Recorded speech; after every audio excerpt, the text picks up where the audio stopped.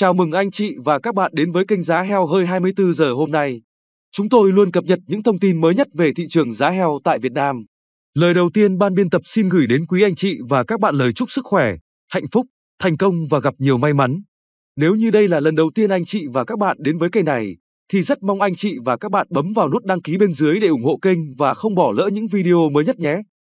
Sau đây là nội dung chi tiết. Giá heo hơi ngày 22 tháng 11 năm 2022. Tin vui cho bà con chăn nuôi. Tăng nhẹ ở nhiều địa phương, Bình Thuận vài nơi bật tăng đến 4.000 đồng một kg.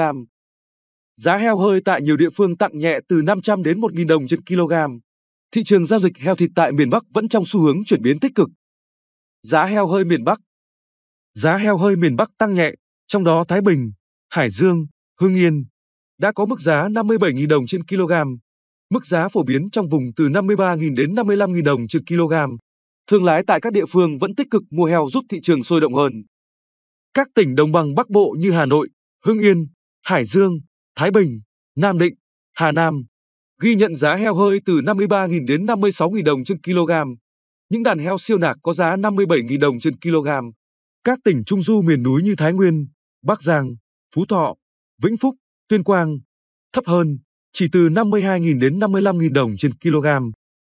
Tại các tỉnh Tây Bắc, giá heo hơi tại Hòa Bình, Sơn La, Lai Châu, Điện Biên giữ nguyên ở mức 53.000 đến 57.000 đồng trên kg.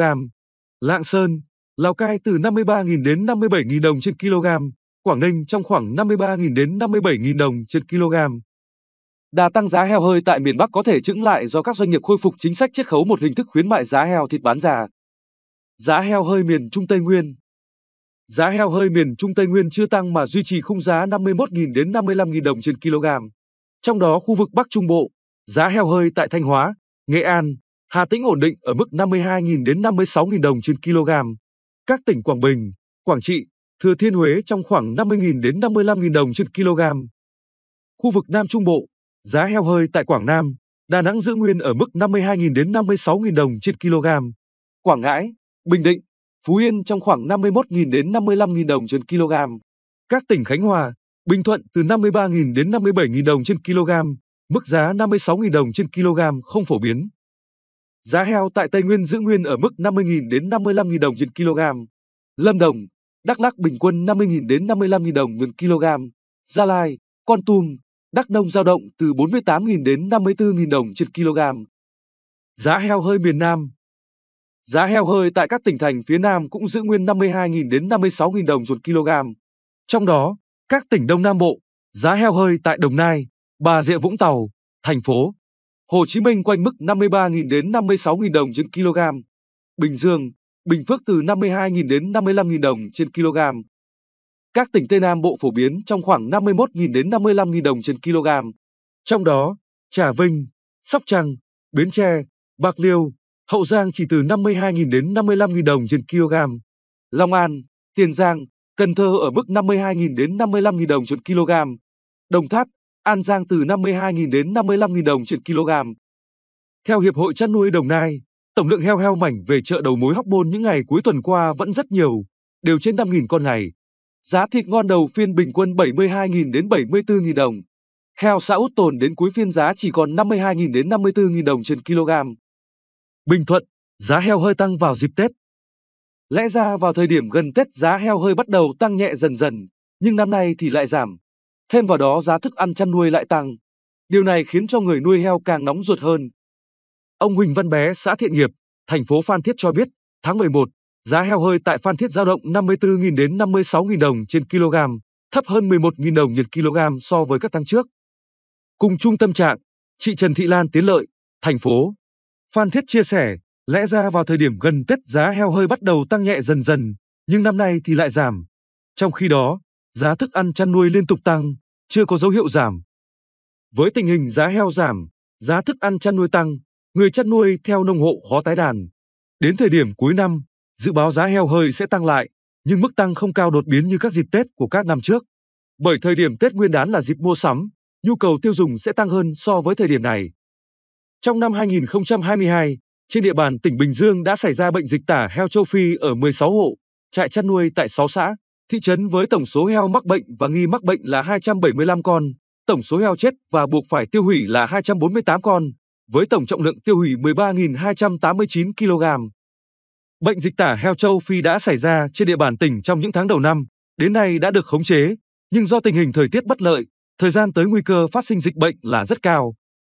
Chính vì vậy, thời gian tới ngành thú y sẽ tăng cường công tác tuyên truyền, chủ động phối hợp với chính quyền địa phương triển khai thực hiện đồng bộ các giải pháp trong công tác phòng, chống bệnh dịch tả heo châu Phi và một số bệnh khác trên đàn gia súc, gia cầm. Nhìn chung, giá heo hơi hôm nay tăng giảm không đồng nhất 1.000 đến 4.000 đồng 1 kg.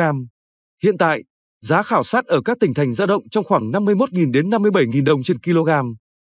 Phó Thủ tướng Lê Văn Thành đã giao Bộ Nông nghiệp và Phát triển Nông thôn chủ trì, phối hợp với Bộ Công Thương và các cơ quan liên quan nghiên cứu nội dung báo chí phản ánh về việc xuất khẩu thịt lợn. Ngày 20 tháng 10 năm 2022, báo chí có phản ánh thông tin về việc mở cửa xuất khẩu heo tiểu ngạch để cứu giá.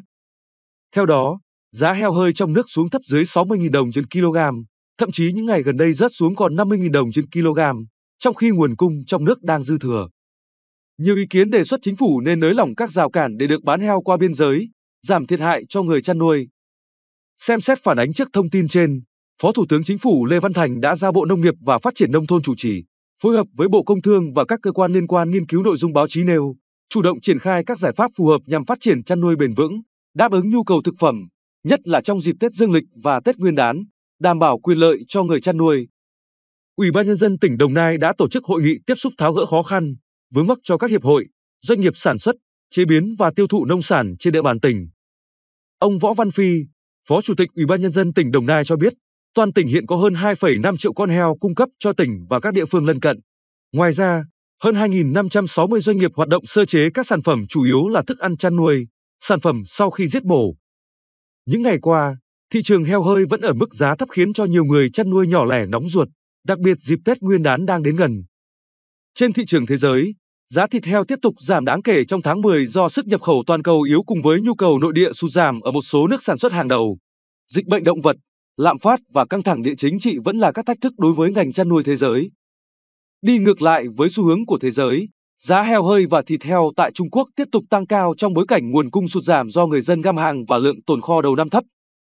Giá thịt heo sẽ duy trì ở mức cao vào năm sau do nguồn cung thấp hơn, theo 10 nhà phân tích trong ngành, nông dân và các nhà cung cấp thức ăn chăn nuôi và gen, mặc dù họ cảnh báo nhu cầu có thể bị ảnh hưởng bởi các biện pháp phòng chống COVID-19 của Trung Quốc.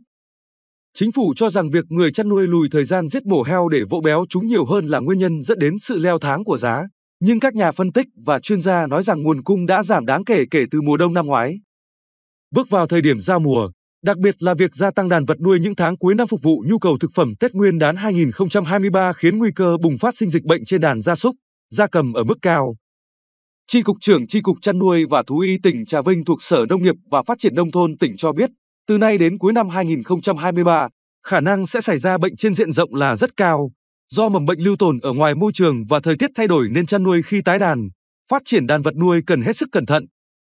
Cùng với đó, giá con giống, thức ăn, nguyên vật liệu đầu vào luôn ở mức cao, làm cho chi phí trong quá trình nuôi tăng, dẫn đến lợi nhuận giảm, ảnh hưởng việc phát triển chăn nuôi và công tác phòng, chống dịch bệnh trong thời gian tới. Chi cục Chăn nuôi và Thú y đã phối hợp với Công ty Cổ phần Thuốc Thú y Trung ương NAVETCO tổ chức hội thảo hướng dẫn sử dụng vaccine dịch tả heo châu Phi NAVETASFVAC cho cán bộ thú y các cấp, cán bộ quản lý nông nghiệp và người chăn nuôi heo trên địa bàn tỉnh. Hội thảo hướng dẫn sử dụng vaccine là một trong những nội dung được Cục Thú y triển khai thực hiện trong năm 2022 để tổ chức và giám sát tiêm vaccine phòng bệnh dịch tả heo châu Phi. Theo khuyến cáo, chỉ thực hiện tiêm vaccine NAVETASFVAC cho heo trong độ tuổi 8-10 tuần tuổi, đang khỏe mạnh và chưa từng được tiêm bất kỳ một loại vaccine phòng bệnh dịch tả heo châu Phi nào. Trước khi thực hiện tiêm phòng cần đánh giá, nhận định tình trạng sức khỏe của đàn heo, yêu cầu đàn heo phải khỏe mạnh, không có biểu hiện triệu chứng lâm sàng của bệnh truyền nhiễm. Không tiêm vaccine cùng thời gian với các loại vaccine khác, khoảng cách thời gian tiêm trước hoặc sau với các loại vaccine khác ít nhất 2 tuần. Chi cục Chăn nuôi Thú y phối hợp với chính quyền địa phương đang triển khai tiêm vaccine, giám sát dịch bệnh đến tận cơ sở, dập kịp thời khi phát hiện có dấu hiệu dịch bệnh. Đồng thời, tổ chức nhiều đợt kiểm tra tiến độ tiêm vaccine đến tận xã, thôn, hộ chăn nuôi để có biện pháp xử lý kịp thời, nâng cao tỷ lệ tiêm phòng. Vừa rồi là bản cập nhật thông tin chi tiết giá heo hơi ngày 22 tháng 11 năm 2022 được đăng tải trên kênh Giá Heo 24 giờ.